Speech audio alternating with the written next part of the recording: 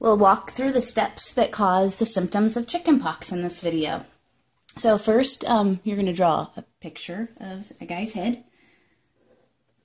You can do this. You'd be amazed. Everybody can do a little bit of drawing, right? It's not so bad. Give him an ear, give him an eye, and maybe a few hairs, right?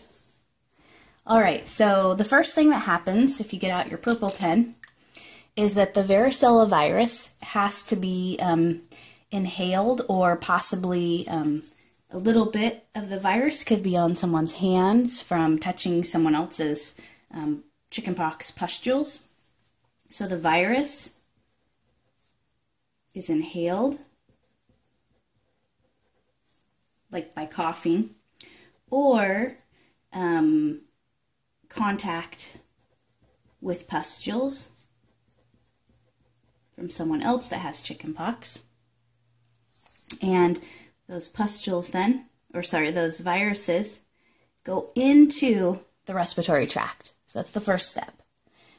Now, the second step is kind of shocking in a way how this virus is so successful in what it does. It's actually because it invades our own white blood cells. So for step number 2, I'm going to use a blue pen. And step number 2, the virus invades our white blood cells. A little bit of a shocker there, right? So it's definitely taking advantage of our own immune system for its needs.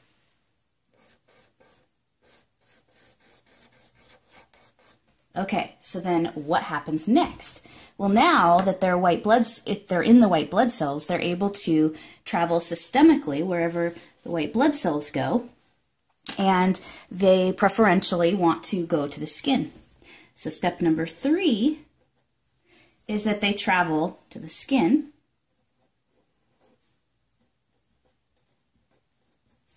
They kind of hitched a ride with the white blood cells.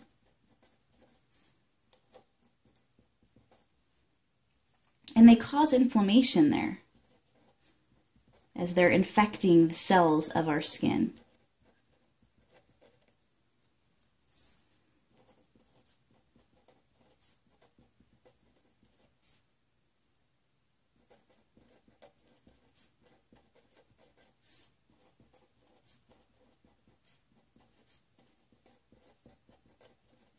Now, when a virus is damaging our cells as it passes through them, we call this the lytic stage or phase, because it's damaging our cells. And that word lytic means to break.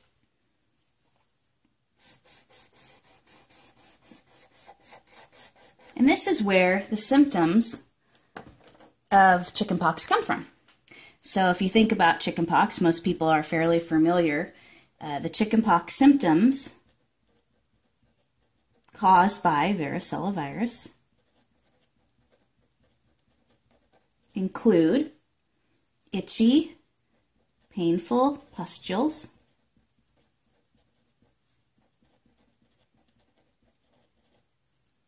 a fever, because it is a systemic illness, and note that it is highly contagious. So the virus is rampant in those pustules, and so if the child itches the pustules and they get some of the virus under their fingernails, and then they touch something else and then another child could get it. Also, because it's systemic and it began in the respiratory tract, the coughing could actually spread the virus as well. So these are the classic symptoms of chickenpox caused by varicella.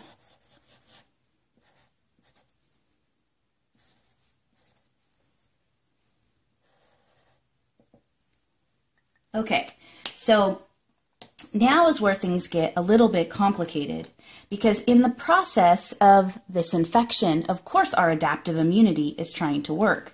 So as you might remember from learning about adaptive immunity, what has to happen is that the helper T cells recognize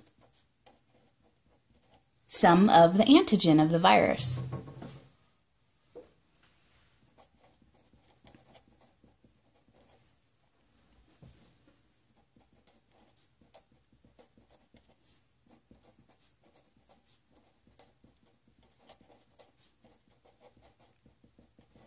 Okay, so now we're going to kick into action adaptive immunity. So you're going to have B cells making antibodies.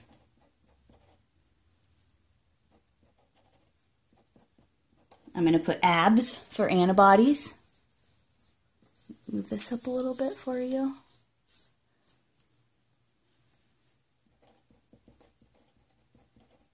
So we've got ABs to, or antibodies to varicella virus, VCV, circulating in the blood.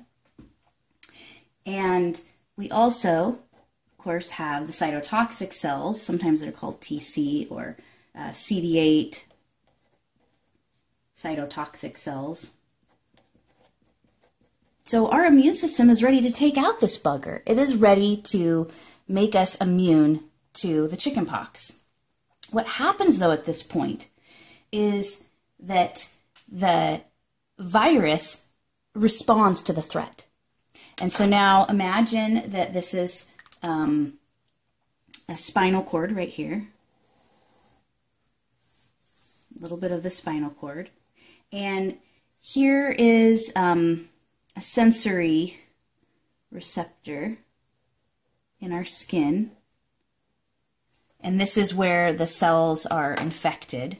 So I'm going to use an orange. Wait, I just used orange. I will use purple right here.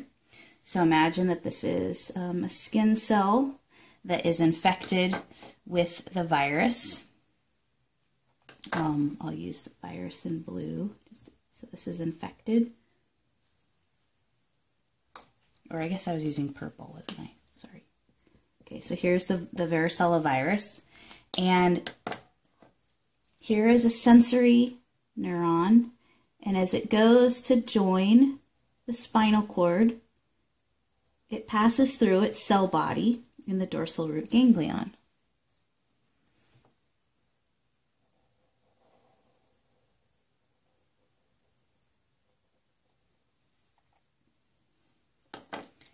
So let's use a black pen to label some of these things. Here is, you learn it as called the DRG, that stands for dorsal root ganglion.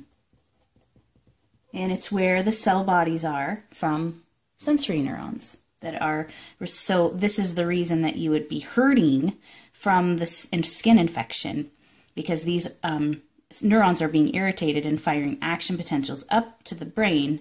So you feel itchy, you feel pain. But what happens is the cytotoxic T cells will cause this virus to feel threatened and may encourage a switch from the lytic stage to the lysogenic stage. So now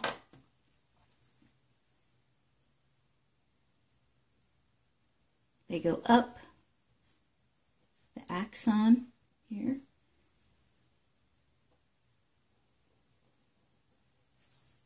And they hide in the cell body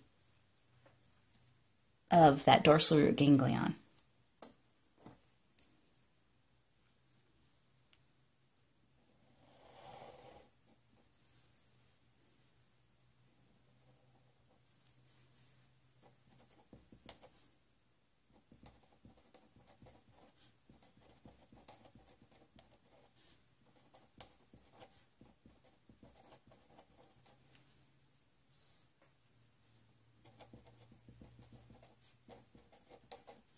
So it may trigger a switch from lytic, when the virus is actively destroying our cells, to lysogenic.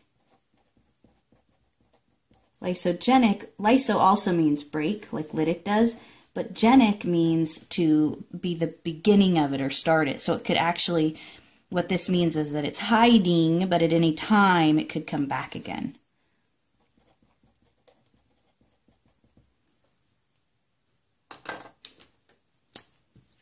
So this very action of our own immune system may undermine our ability to fight the disease. So VCV, or the varicella virus,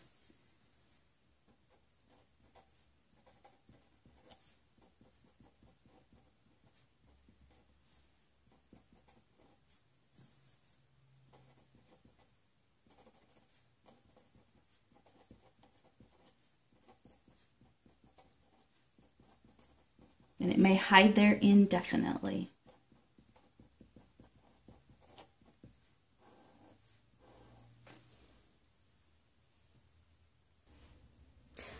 Okay, as I was saying, step number 4 is that VCV may hide in the cell body of the dorsal root ganglion indefinitely, and then you can highlight in blue around that, put a number 4. Immunosuppression is really the link between chickenpox and what you know as shingles. What can happen is that immunosuppression, as we age, we might have a decrease in the circulating antibodies to varicella, for example, and then VCV may return to the lytic cycle. But this time, it will be a local infection. Local, only affecting certain dermatomes.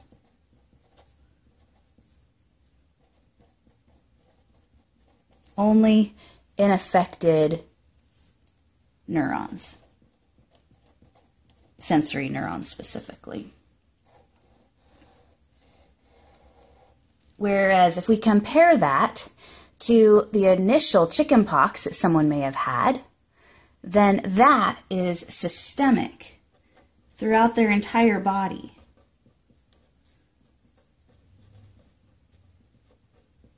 So the initial infection is systemic, and because of that, it could even be passed with coughing or sneezing. And then the latent infection, if it occurs with someone, shingles, will be a local infection, and the only way that could be passed to someone is through the pustules itself. So if someone that had shingles, their pustules could actually pass the systemic infection of chickenpox maybe to their grandchild, let's say, for example. Okay, so the symptoms of shingles, let's use the red pen for this. So now, instead of talking about chickenpox, it's the same virus, but a local infection called shingles. Shingles symptoms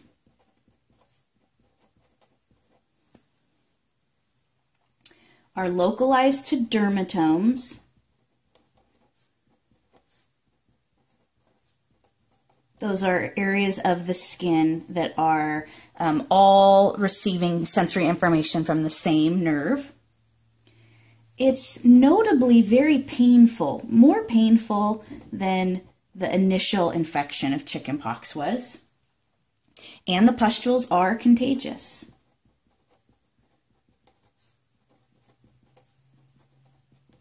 But if someone were to contract varicella through a pustule, they would not get shingles. They would get the symptoms of the systemic chickenpox infection.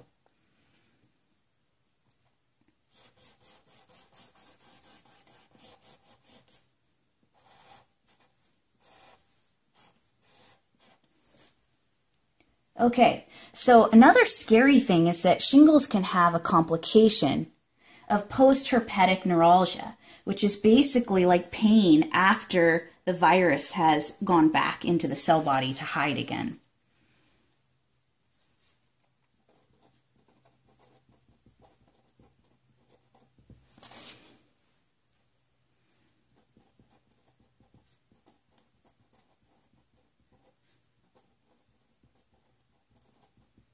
So post-herpetic neuralgia, and this causes long-lasting pain.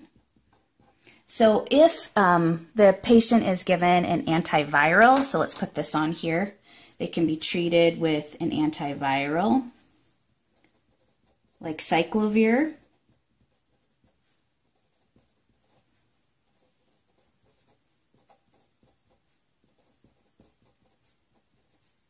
And the scary thing is that you can't really get rid of it. What you're hoping is that the effect of the antiviral is just going to make the virus go hide again.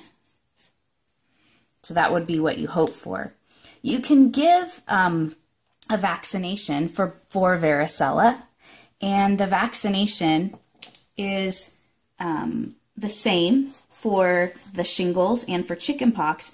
It's just more concentrated for shingles. So let's put that on here with a black pen too. So to inhibit this, actually we want to inhibit step number 5 from happening.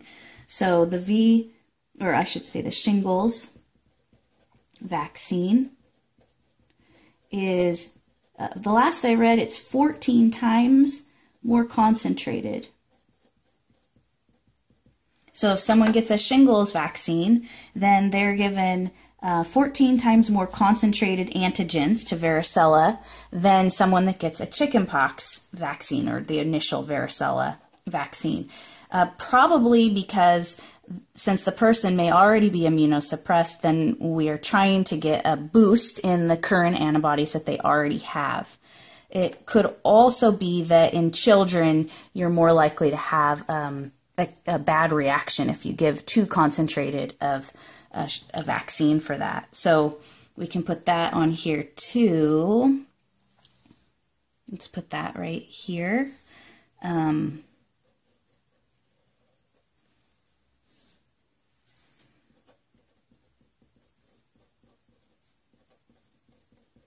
So there is a vaccine. The vaccine contains antigens to part of the virus, so our body should hopefully make the antibodies so that the virus can never invade the white blood cells to begin with. The problem is that the varicella is a live virus, and so the virus itself may actually be able to then go hide in the dorsal root ganglia and eventually cause shingles, and they're finding that some children that are vaccinated to varicella develop the symptoms of shingles at a younger age. So that's something that hopefully they can work the kinks out of that vaccine.